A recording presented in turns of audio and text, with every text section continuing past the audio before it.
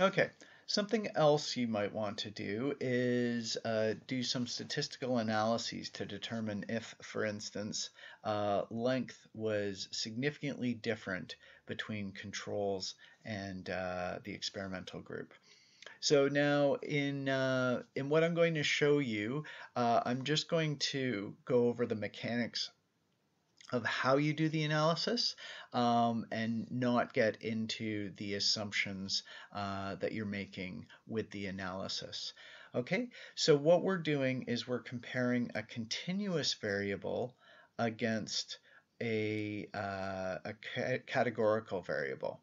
Okay, so for that we go to Analyze, and there's various ways to do it, but I always use Fit Model.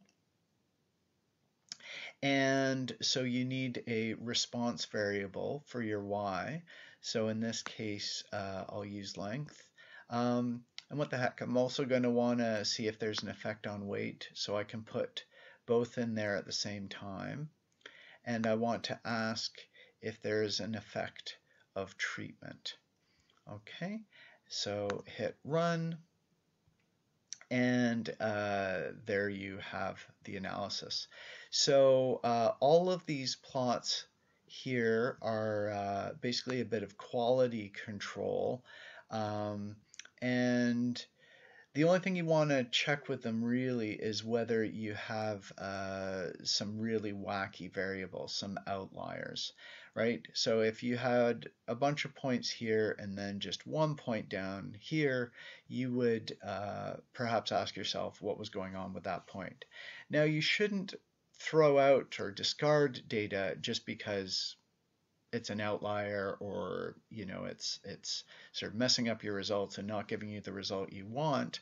The data is the data, but if you do see something that appears very unusual, then that is a reason to perhaps go back and see whether maybe you put a decimal place in the wrong place, or you typed a number in wrong, or you can go back to your notes and see if actually, that experimental animal was really sick, and so maybe you don't actually trust that value. And to find out, so this is actually two data points right next to each other, but to find out which one it is, I just hover over it and it tells me that this is row 19. So if I wanted to inspect that, I could go over here to my data table and find out what row 19's data was. Okay, so I was asking whether treatment affected length. So the response is length here, and this is the effect of treatment. So I've got the means for the two treatments, control or experimentals. And then the stats are down here in effect tests. And the p-value in this case is 0.7887. So actually, if you hover over it, I think it will tell you, maybe not, sometimes it tells you what the p-value means, but a large p-value like this would indicate that there's no statistically significant difference between the treatments in terms of length. And further down, we have the same analysis for weight, right? And we can look at the p-value in the effect tests, and you see it's nowhere close to 0.05, so that's definitely non-significant. Okay, and if we don't want to get confused about which analysis we're looking at, we can click these little buttons and collapse the output, right? So I've just collapsed the output for length, and now I can focus on the output for weight. And if I find these graphs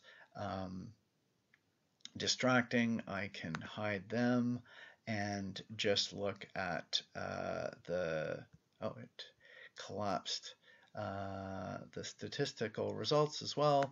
So there we go. I can go and find my statistical result again.